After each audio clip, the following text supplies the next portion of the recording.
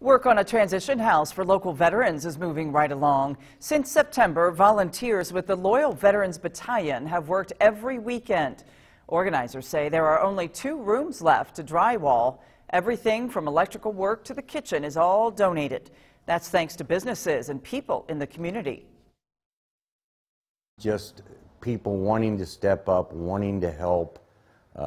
It comes from all different sources within Terre Haute. The community has just been phenomenal. The Loyal Veterans Battalion is accepting housing applications, and volunteers are needed to help with the project. For contact information, visit our website, WTHI-TV.com.